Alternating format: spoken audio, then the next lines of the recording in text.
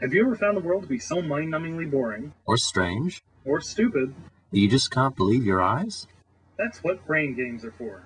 That's what video games are for. Put them together and you get... The simulation argument. Look at the world around you. How could you figure out if you're living in a computer simulation? How about random things happening twice for no apparent reason? Deja vu. Deja vu. Deja vu. Deja vu. Cut it out. How about if the people who controlled our lives acted so stupidly that it could only be explained by bad writing? NPCs that act like soulless jerks?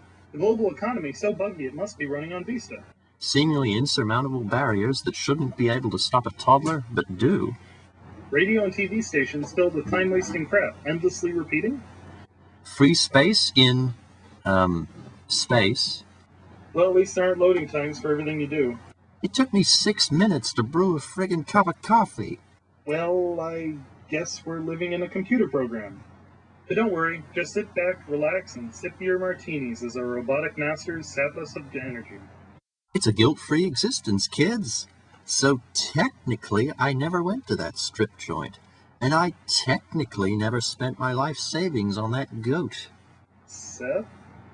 Yes, forget I said that. Wait, hold on a minute. If we're living in a simulation, then My God. There is no spoon. the cake is a lie. I am interface! Seth! Ah.